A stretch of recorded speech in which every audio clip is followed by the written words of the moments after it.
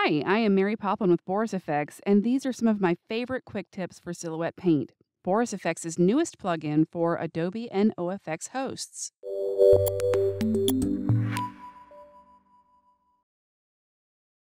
In this video, we are going to talk about Dual Clone Brush.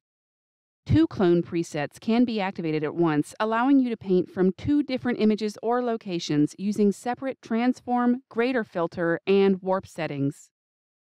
Step 1. Select the number 1 clone preset.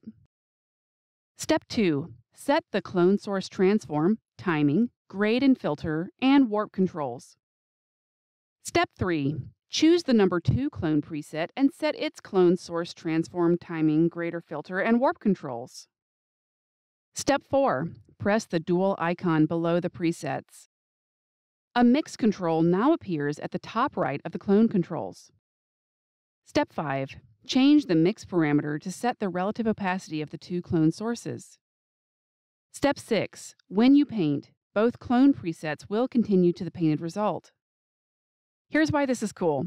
Oftentimes, you don't always have a lot of replacement areas to paint out large logos or objects. This takes what would normally be a narrow amount of pixels and gives you more detail to fill in with your paint strokes.